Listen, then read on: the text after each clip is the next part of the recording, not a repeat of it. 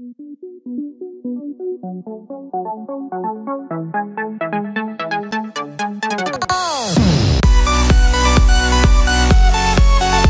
further ado, I want to encourage you tonight is going to be a playoff of what we talked about a little bit last week. If you guys weren't here last week, if you guys haven't had a chance to check out my YouTube channel, we have been going through a series called Wanting Wisdom, a 30-day journey that you and I are going through together, seeking not just knowledge, but applying it to our lives as wisdom. If you haven't already, I want to encourage you, check out my YouTube channel. I've been uploading videos every day where we just read a chapter every day, a short chapter, and then I do my best just to encourage you, help you understand it a little bit so you can take that knowledge and apply it into your life. But when I start bringing up knowledge, the first thing your question is, Susie, where are you?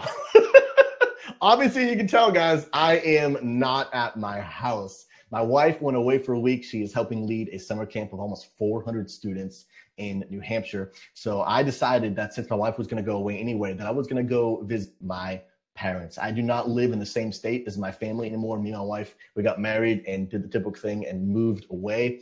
And so I never get to see my family. So I'm spending a week with them. And yes, you guys can see even some of the pictures. Yes, there is little Susie right there. Yes, laugh all you want. I had some struggle in my early years. Okay, friends, don't you judge me. All right.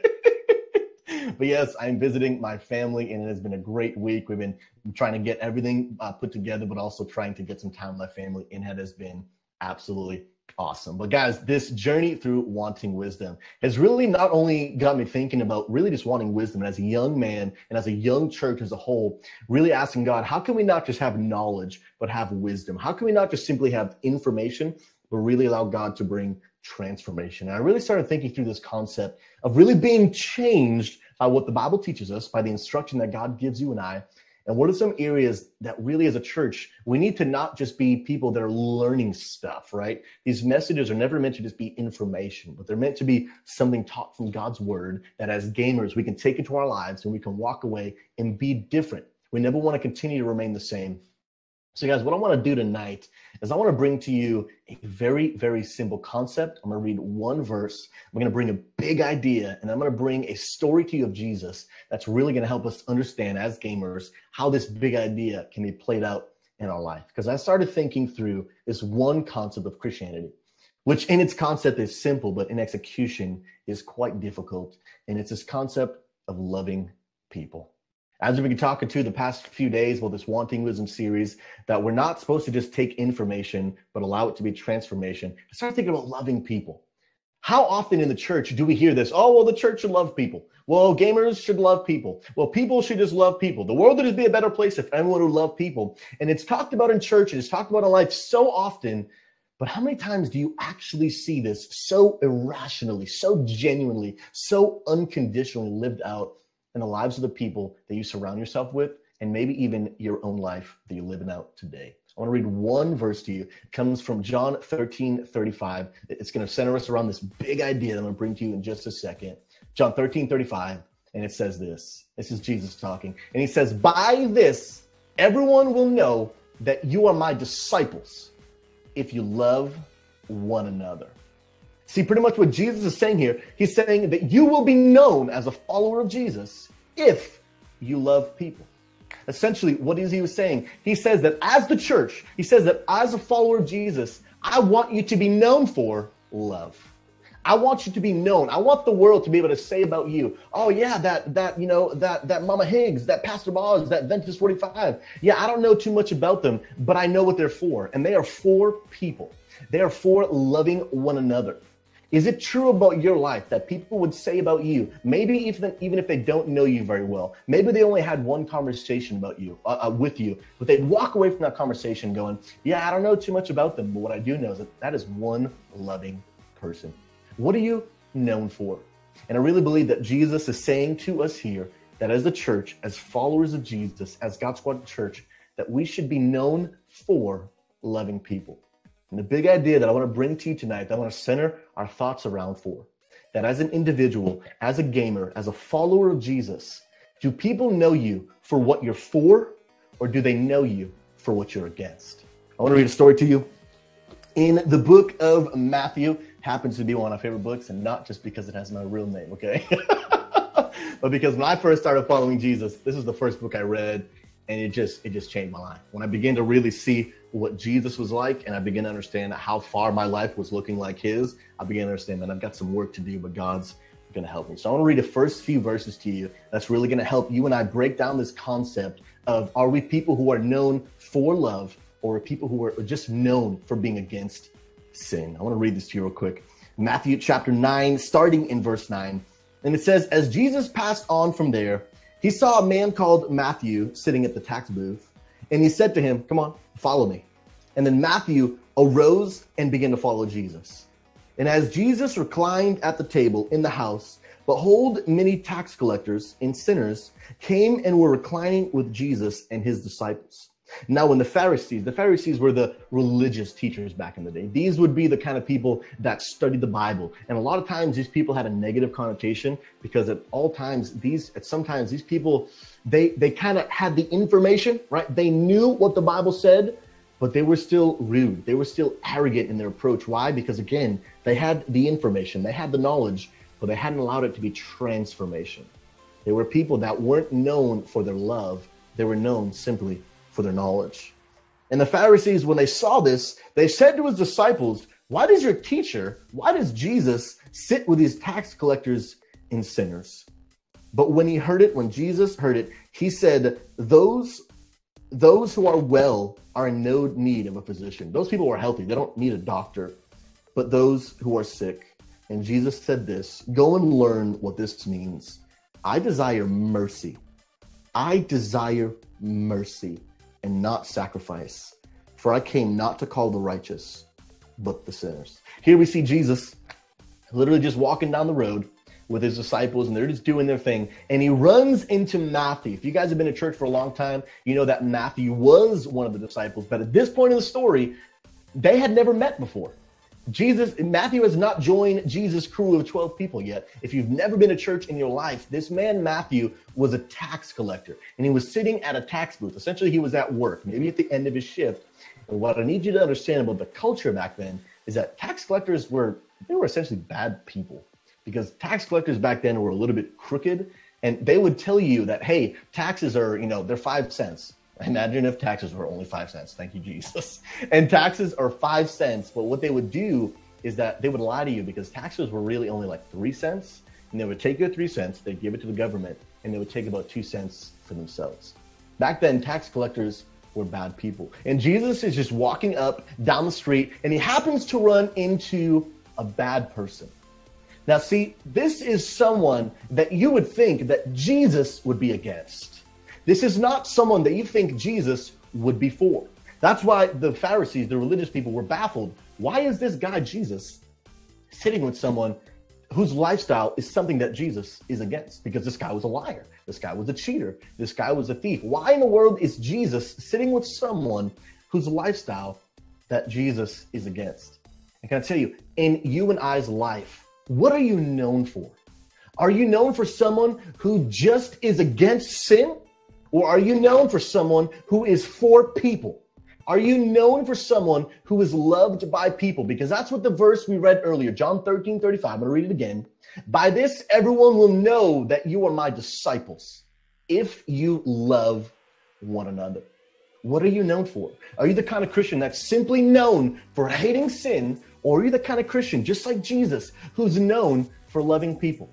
Because can I tell you, there's a huge difference. Even as I'm speaking today, many of you watching the stream right now, especially if you're not a Christian, the reputation that you have, the connotation that you have about people like me, people that claim to be followers of Jesus, it's unfortunate that your connotation is probably a negative one. Because my question is, why is it that if God gave the greatest commandment, that the greatest commandment in all of the Bible is for me to love people and for me to love God, why is it that the greatest commandment that God gave us, which is to love, if that's the case, why is the greatest thing that you and I known for is by hating? Why in the world, how can it be that if the greatest thing that God has called us to do is to love, then the greatest thing that we're known for is to hate? Because there have been many people in our day who have focused their lives too much on letting people know what they're against rather than letting people know what they're for. And we see Jesus coming on the scene here.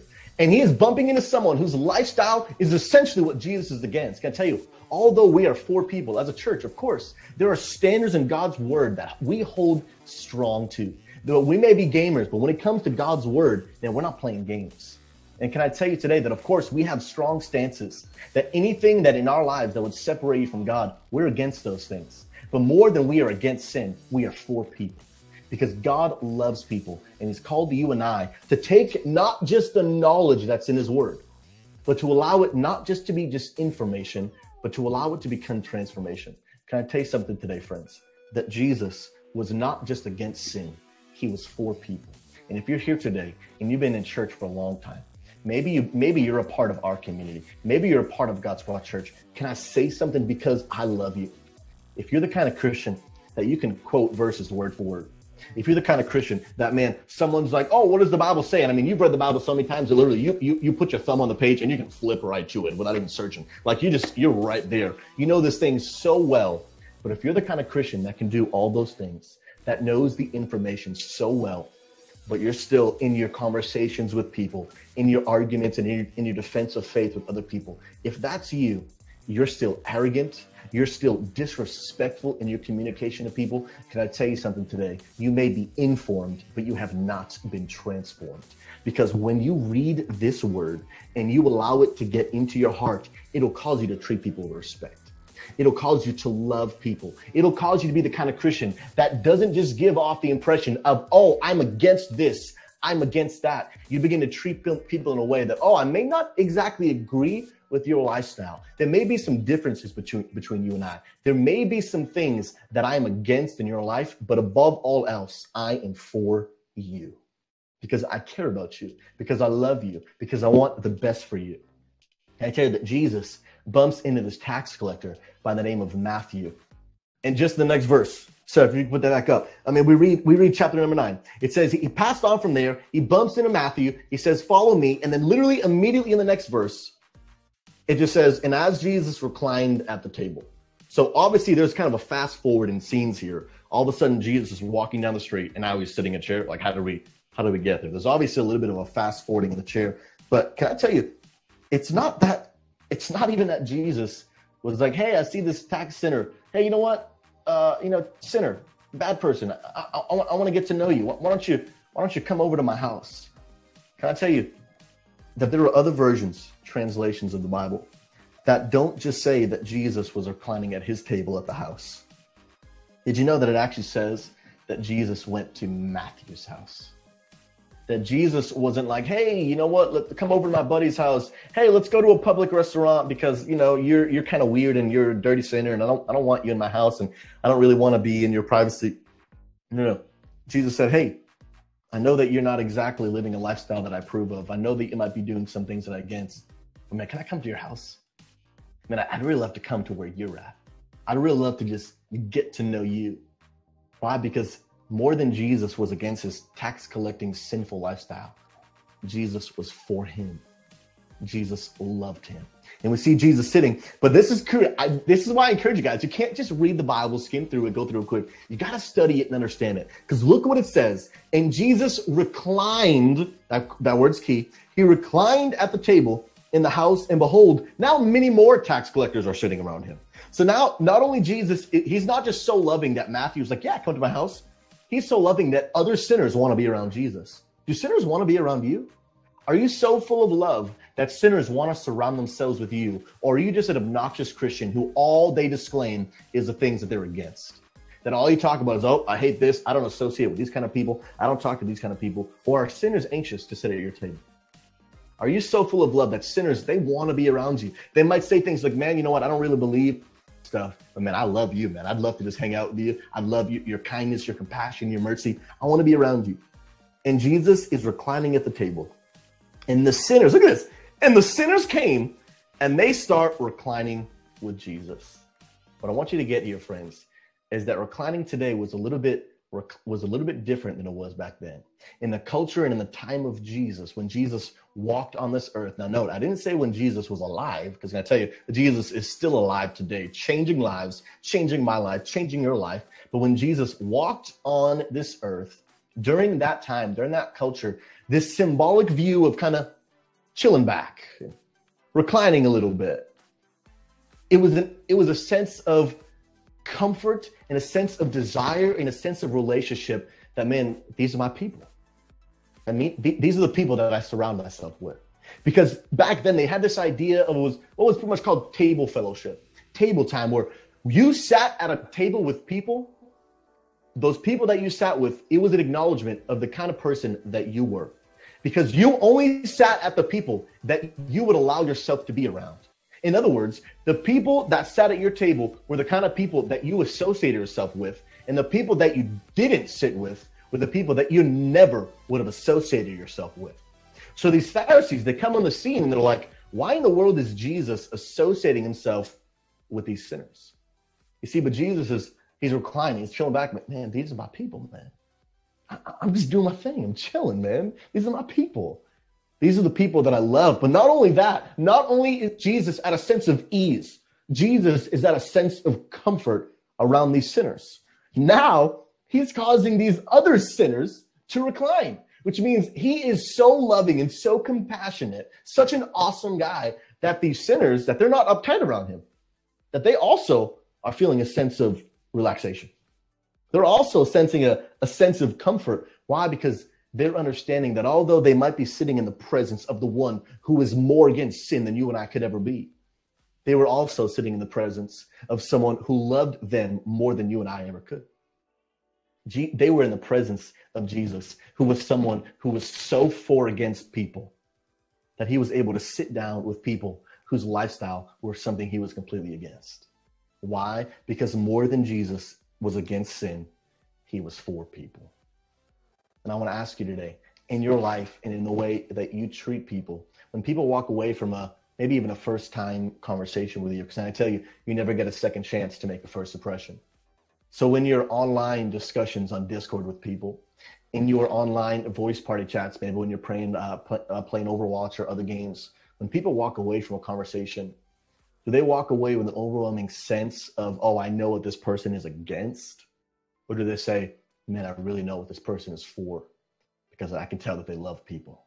Can I tell you that they love to be around people? Can I tell you, here's my question I want to ask you. When people walk away from a conversation with you, people who know you, whether it's people in real life, maybe it's people in our Discord, when people walk away from a first-time conversation with you, do they walk away feeling insulted by what you're against or feeling inspired by what you're for?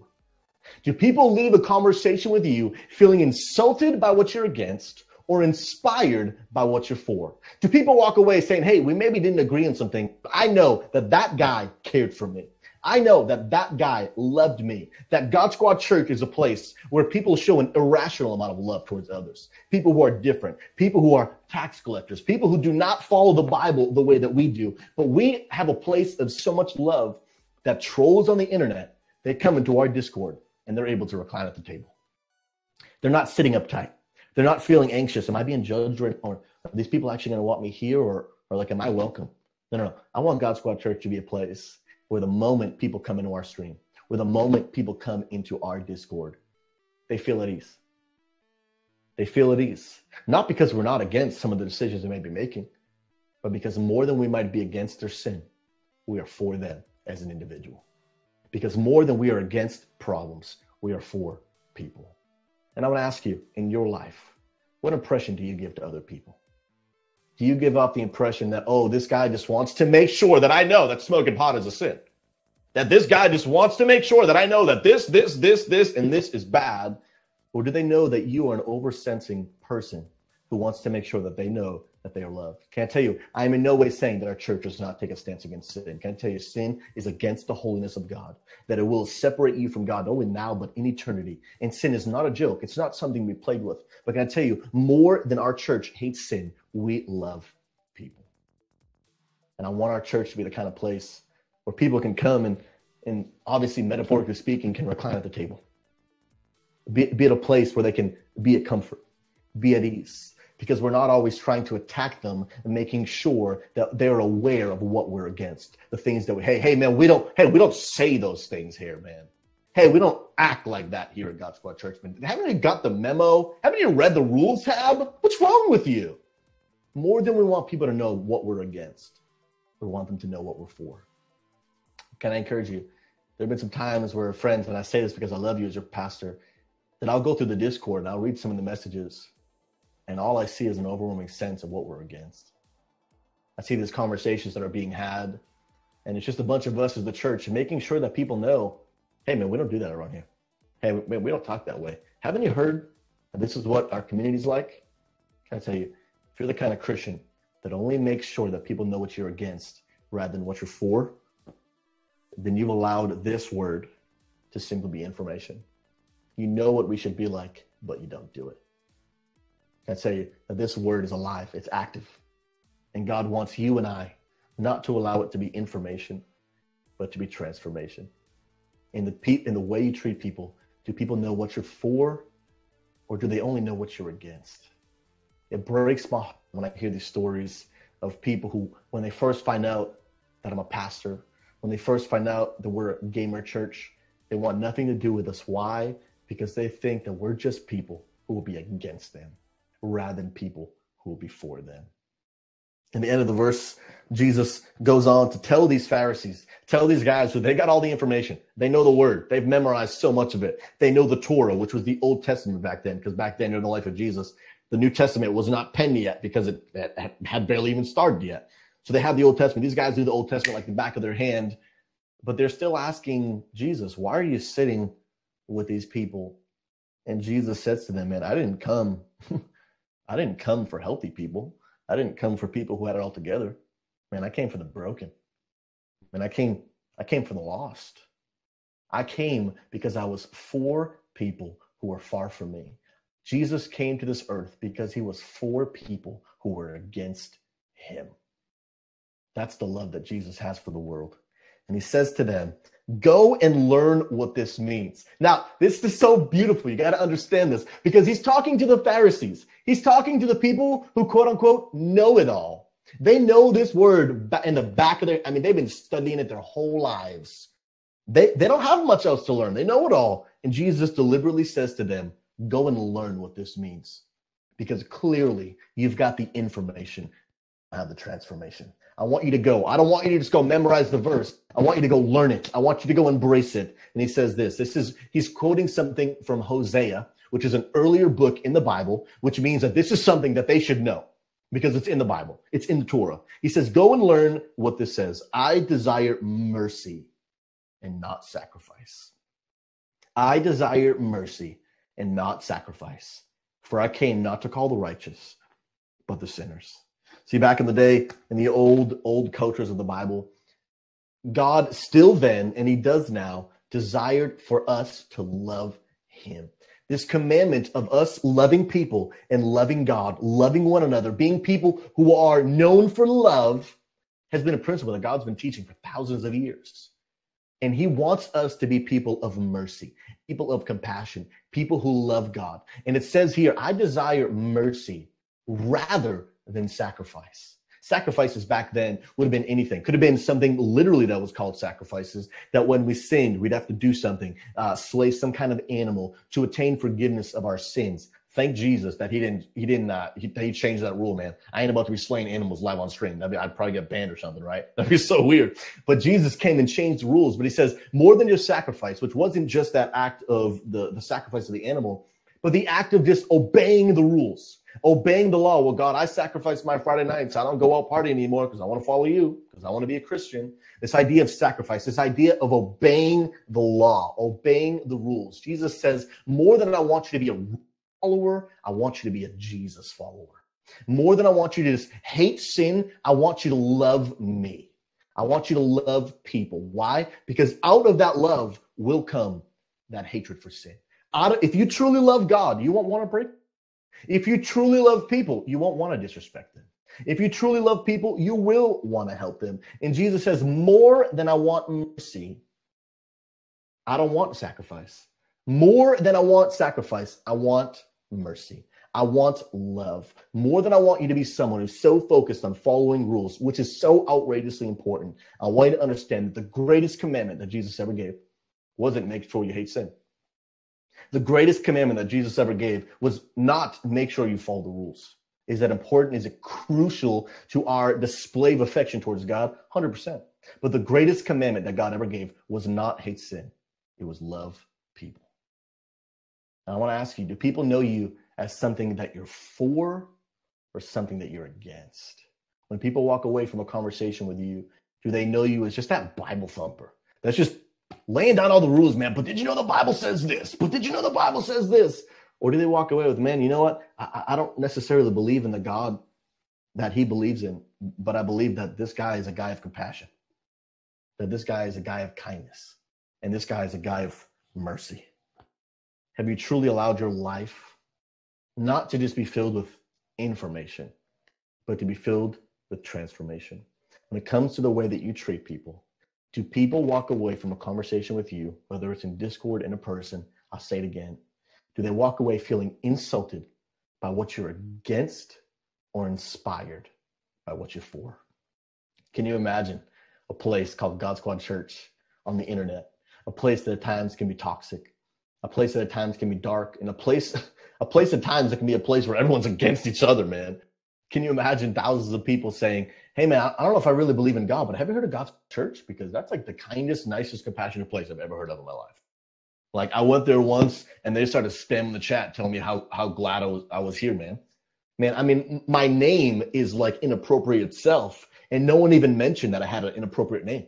No one even mentioned that I had a sinful name. All they mentioned was, hey, bad name, I'm glad you're here. Can you imagine a place where trolls can come in with such an inappropriate name, and before we ever even mention that the name's improper, before we even mention that we're against their name, we mention that we're for them. We mention that we love them. We mention that we're for them. Can you imagine a place where our church gets the reputation of, when no matter who comes in, I'm talking about Muslims, atheists, homosexuals, that no matter who comes in our church, that we welcome them, that we love them, and we take them on a process of learning to love God, because through loving God, we then learn to hate sin. But can I tell you, learning to hate sin will not cause you to love God, but learning to love God will cause you to hate sin. Is our church going to be a place where people know what we are for, or will it just be a place where people know what we're against? I want to encourage you in your life, in the way you treat people, in the way you talk to people. Are you the kind of Christian that knows, just like the Pharisees, they know what it says? I mean, I got the verses. I can quote it for you. I can read this whole thing to you. Are you the kind of Christian, just like the Pharisees, who knows the word, but Jesus would say to you, hey, man, go and learn it, because clearly you have not. Go and learn this principle. Go and learn this commandment. It's not a suggestion. Go and learn this commandment that God has called you and I to love people. Do people walk away from a conversation with you feeling insulted by what you're against, or inspired by what you're for? Because I tell you, Jesus came to this earth because he loved people. Jesus died on the cross because he loved people, not because he hated sin. I want to tell you today, I need you to understand this right here, that Jesus didn't die on the cross.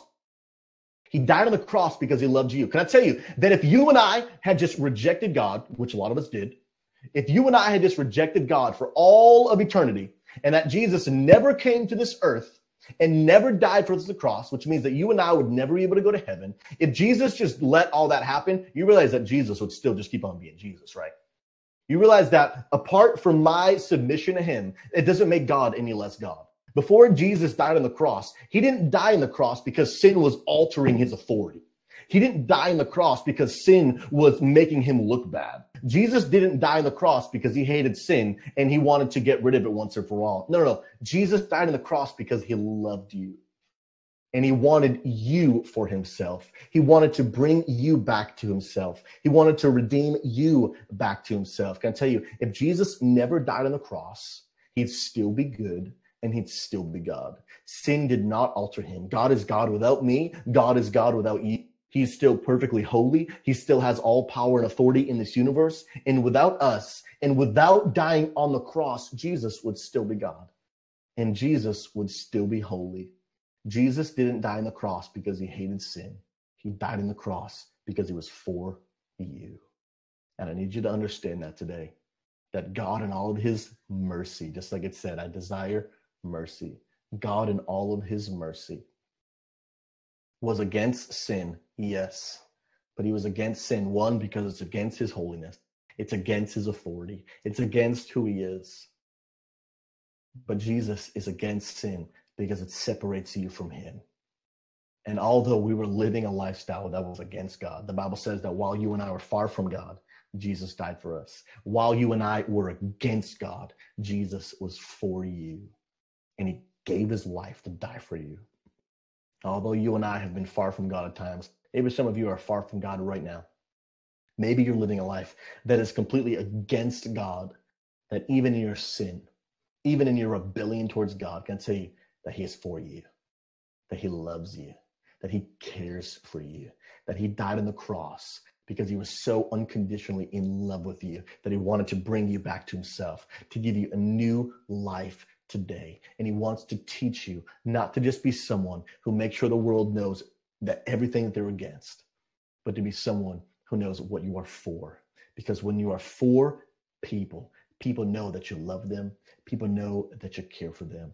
But I need you to know today, friends, if you're here and you've never given your life to follow Jesus, you've got to know that he loves you. You got to know that he cares for you and that he wants to change your life. He wants to take you on a journey of following him. He wants to give you a new life. The Bible says in abundance, life to the fullest. Will your life be perfect? No. Are you going to get a Ferrari tomorrow? No. You're going to get something even better. You're going to get eternal life in heaven. You're going to get peace. You're going to get God's love, God's forgiveness. You're going to stand before God one day and God's going to say, welcome, well done, my good and faithful servant. Enjoy eternity for all of eternity. Enjoy heaven for all of eternity.